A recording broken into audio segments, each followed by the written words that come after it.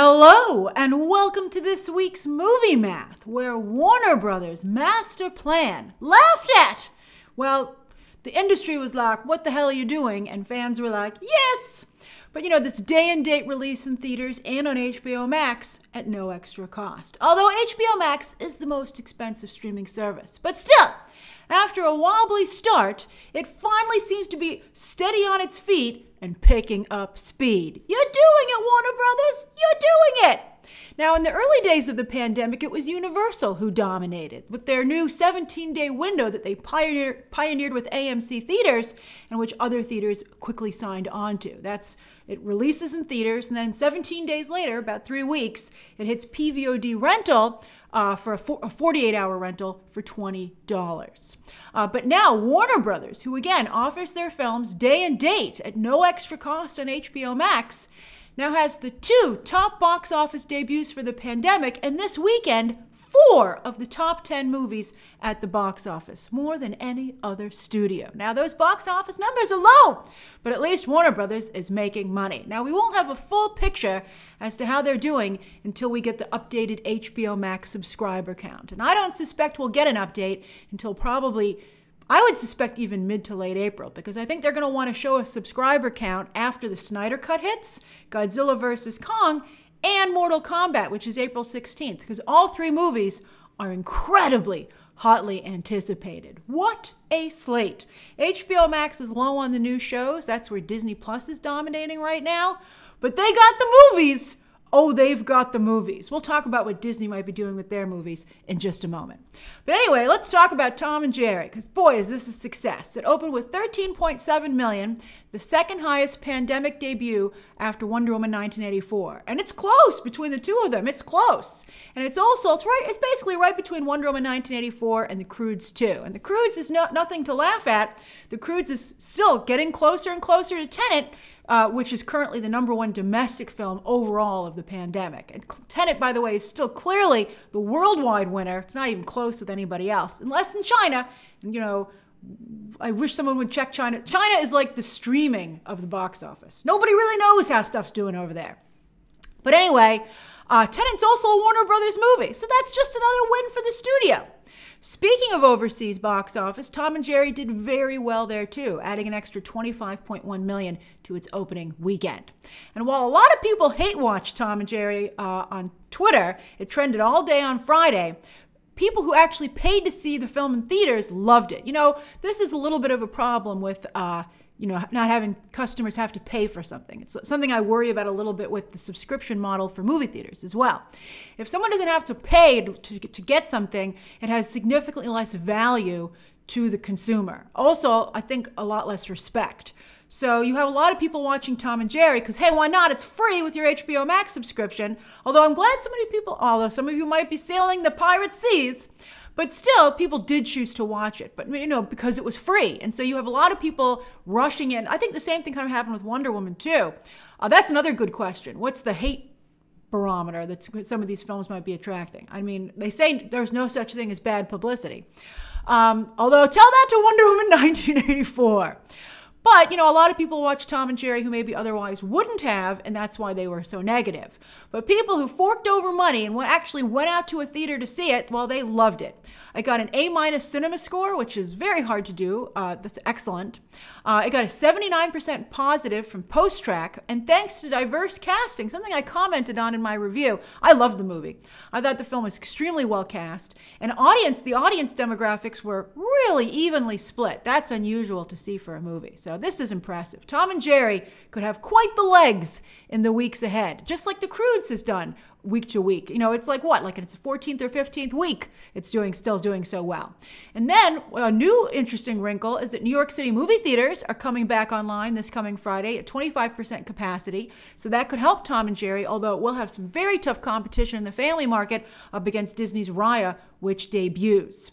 While at first it seemed like family films would fare the worst during the pandemic because Mulan crashed and burned in China, although that was, again, Mulan's problem. But actually, family films are doing the best, which is quite interesting. Hollywood is going to watch the box office very carefully over the next few weeks, with New York City opening and LA rumored to be close behind. And LA, people feel, could be open in the next week or so, which would be Regal, for instance, said they will not open any of their theaters in the United States until LA is also back online. So things are happening, and they could start happening very quickly. It's a domino effect. And so I think Hollywood will be watching very carefully to see what they decide to do with their summer movies. Disney has 3 movies set for May, which is supposed to kick off, as it always has, the summer movie season. And I think the whole industry will be watching to see what Disney does. They're going to watch the box office with Raya, but also Raya's premiere access business on Disney Plus before they decide what to do with Black Widow, Cruella, and Free Guy. Will they stay theater only? Because, we also have to find out for May what's going to happen with Spiral and F9 and Infinite. Those are the other big movies for the month. I personally feel that since this is a health issue, I feel that Warner Brothers has the right idea of letting the consumer decide. Because as you can see, a number of consumers are deciding that they want to go to the theater. So I think giving people, because again, it's a health issue, I think that through to 2021, I think even through like December with Spider-Man, I think that Hollywood should let audiences decide if they want to. I'm not saying this should be a decision that's up, that can be, I'm not saying this should be an industry change permanently, although you never know what's going to happen once you open Pandora's box. It's hard to close it. But I do feel that because of the health aspects to it, people really should be able to choose if they want to go to the theater or to stay home. And no one should be judged either way. No one's a party pooper and no one's being irresponsible. It's really a personal choice. I'm curious how you feel about what should be done for the rest of the year. How would you feel if Hollywood decided to make some movies theater only? All right, now let's chart it up. Nielsen still has WandaVision in the middle of the pack. Suspicious, especially because that was its 4th episode, which was when they started to bring in the MCU elements. Although that might be the episode that got everybody interested, so the next week, remember Nielsen's running about a month behind, we might see a substantial jump in viewership for WandaVision. But interestingly, many of you sent this to me, Variety hired their own data firm, and they were like, well, actually, WandaVision is far more popular than Bridgerton. That was actually the findings of the study. And of course, as you can see on the Nielsen chart, Bridgerton has been dominating week to week. I wonder if Disney nudged Variety to put that report together, because why would they do that? And it's such a big difference in results. I feel that we really desperately need a definitive, trusted way to measure streaming viewership, because we can't get into a, he said, she said situation here, which I think is kind of where we are. Hilariously, as for top movies on streaming at the end of January, the top movie was The Next 3 Days from 2010, which debuted on Netflix. But you know what? In all fairness, that was an excellent movie. The Dig also seems to have done very well, but I got to tell you, I did not care for that movie. I'll talk about I Care a Lot also in a moment. But I watched The Dig when it debuted, and I not only thought it was an incredibly depressing movie, but then I was interested because, it only seemed to only dip a toe into the waters of that true story. And I discovered that they made up so much of that story and they misrepresented so much of what happened, and it basically was a total work of fiction, which really annoyed me. Now, as for Netflix's top 10 this week, their own top 10, Ginny and Georgia is a big hit, while I Care a Lot is still going strong. And I did watch that movie, and I have to say it's impressively made. It's incredibly made. I would suspect that many people associated with that will get a follow-up gig because it's so strong.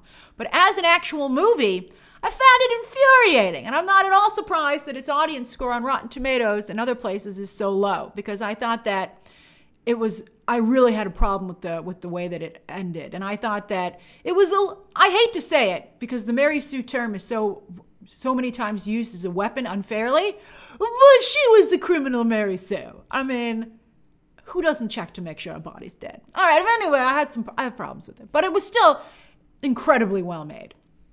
I think I've seen few films that had that level of intensity throughout. I also continue to be impressed with Netflix's audience's willingness to watch outside the box. You guys are willing to try anything, and I think that's fantastic. Bigfoot Family is a French animated film. I mean, sure, they have the English dub, but that's really fantastic to see it doing so well. Age of Samurai is a history show. How cool is that, though? The Age of Samurai with reenactments, but that's doing very well. And then there's reality show Canine Intervention. I think this is so cool, about a dog whisperer who handles difficult canines with a real focus, not only is the star a person of color, but a real focus on, people of color as the people whose dogs are being helped. And that's rare for reality shows. You don't see that a lot in most reality shows. So I think this is fantastic. Netflix is really winning with diversity. Like Netflix always finds a new way to innovate, and everyone else always seems to be following them. Good for them. You want to be a trailblazer. It's unfortunate that has to be considered trailblazing, but at least Netflix is doing it.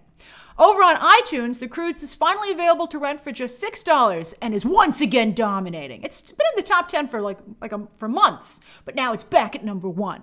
That's such a good movie. Horror film Wrong Turn is strong out of the gate, mostly an unknown cast, plus Matthew Modine. Did anyone watch that? Was it good? And then awards contender Minari is attracting a crowd at a $20 rental. I reviewed that film in my Oscar Roundup video. I think it's very unsatisfying, but I think that it's a very well packaged movie. I think people want it to be good. I certainly did, so I'm not at all surprised that people are flocking to check it out. But I bet most people are a little disappointed. Did you watch Minari? All right, so, and wow, Barb and Star is a hit, boy. I said, a week or so ago on Movie Math that maybe Kristen Wiig should be following the footsteps of Will Ferrell, who she frequently worked with when they were both on SNL. But, Kristen Wiig has tried to be more serious of an actor, but I think the Will Ferrell track is calling to her because it's still in the top 10. It's holding up with a very strong audience score, less impressive on Rotten Tomatoes, but still, and it's a $20 rental, so that's really great. Now, as for this coming week, there aren't any real new series starting, but when it comes to movies, March is poppin'. On Thursday, Paramount Plus launches with the SpongeBob movie. My review went up on Saturday. You can check that out now. Then on Friday, there's movies coming from everywhere and playing everywhere. Raya, as we've just been discussing, is hitting theaters and will be available on Disney Plus for $30 premiere access. My review, The Embargo lifts tomorrow at noon. I will just tell you here, it is worth the $30. Well, it's up to you, but I guarantee you, you will watch Raya at least twice. So you'll get your money's worth. Coming to America hits Amazon Prime. That's at no extra cost if you're a Prime member. Boss Level will debut on Hulu. That's like not the same level, but that's a pretty, it's a pretty good, group of people there. And then Chaos Walking and Boogie hit theaters only. Although with New York opening, it'll be interesting to see how they do. And the Golden Globes are tonight. I was considering whether or not I should even cover them. That's something a number of journalists have been wrestling with because the scandals that rocked the Hollywood Foreign Press Association this past week have been horrible. We've always known that the HFPA has been corrupt. But to find out the level of corruption and the kickbacks that they're getting within the organization and that they've kept their numbers small, like a mob group, not only small so they don't have to share too much of the money with other people, but that they haven't had a black member in their small group of 87 members for I think like a decade or something, is just horrible. And they've been called out by many organizations. Expect a number of speeches tonight from winners and maybe even presenters to touch on this. And it's so bad that the Hollywood Foreign Press Association has promised that they will address it tonight during the telecast. So it's going to be interesting. I will definitely be covering this. I'll be live tweeting the show and I'll be going over it tomorrow in the live stream. So if you would like to watch with me, I'll be over on Twitter. And I think it might be worth a gander. All right, so that's this week's Movie Math. Thanks so much for tuning in. Share your thoughts down below. Subscribe today. And of course, as always, you can check out some more videos right now.